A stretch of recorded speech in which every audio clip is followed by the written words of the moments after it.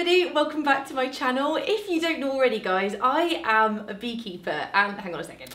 Here we go. So this week I was asked to take part in something called Science Show Off, which is a little bit like stand-up but for science communicators, and I've never done it before. Really excited, and it's curated by a mathematician, and I thought, I'm no good at maths, guys. However, bees happen to be really great at it. So this is why bees are nature's greatest mathematicians. There's just the one species of honeybee in the UK, and that is Apis mellifera, exactly the same ladies that we keep at home in our 4 hives. And they're known for their ability to produce and store honey in the geometrically impressive waxy comb. But how exactly do they make it? Well, let me tell you, because I think this is brilliant. Between the ages of 12 and 20 days old, the bees have a special gland in their stomach that's able to convert sugar from the honey into a waxy substance that is then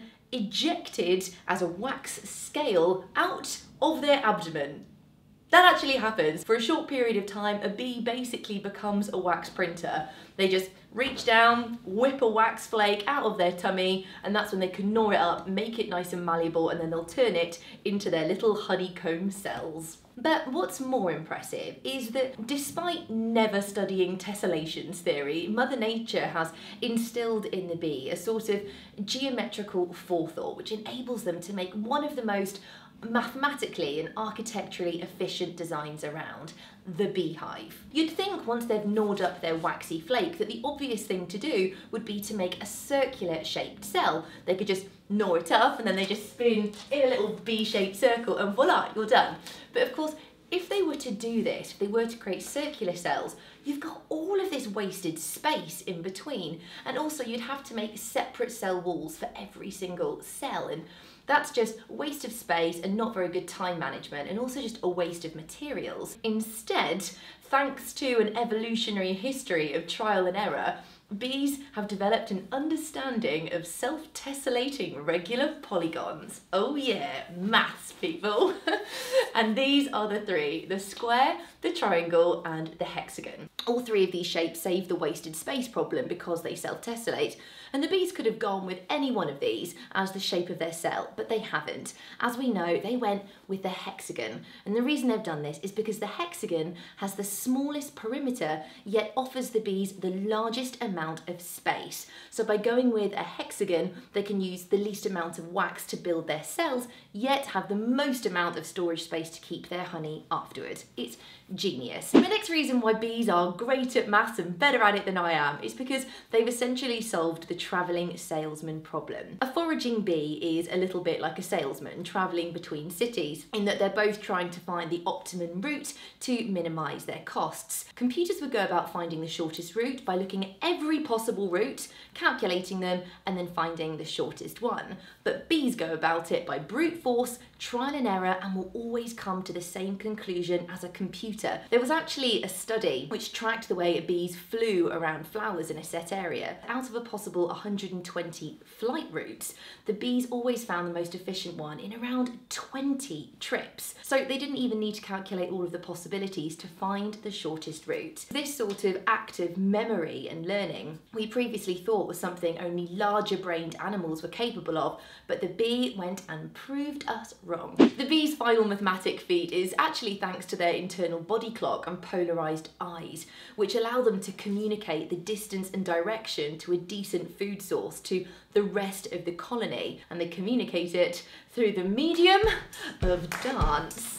It's actually known as the waggle dance. When a bee returns to the hive after a successful trip, she wants to let everybody else know where this great source of food is. So the first thing she does is take to the dance floor, actually known as the dance floor, or aka the first vertical honeycomb in a beehive. And what you'll see her do is known as a waggle run. She will run in a set direction whilst shaking her ass, and then she will loop round to the right, and then shake her ass again in the same direction and loop round to the left, sort of completing a figure of 8. And this dance gives the rest of the colony a lot of information. The direction at which she runs actually corresponds to the angle of the food source in relation to the sun. Inside a hive, straight up, vertical, if she was to run straight up, means into the direction of the sun. So if she was to get in, waggle straight upwards, then the rest of the bees would know to fly straight towards the sun. If the food source was, let's say, 90 degrees to the right of this imaginary line to the sun, when she landed on the dance floor, she would perform her waggle 90 degrees to the right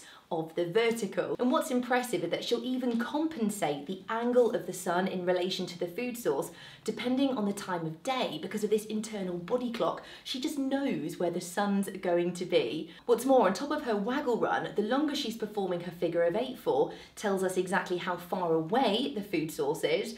And then if she's really excited about it, like really going for it, you know that it's a proper good source of food. So if she's really excited, waggling away, but performing the figure of 8 dance for a long time, then you know that the food source is a bit of a trek, but it's going to be worth it.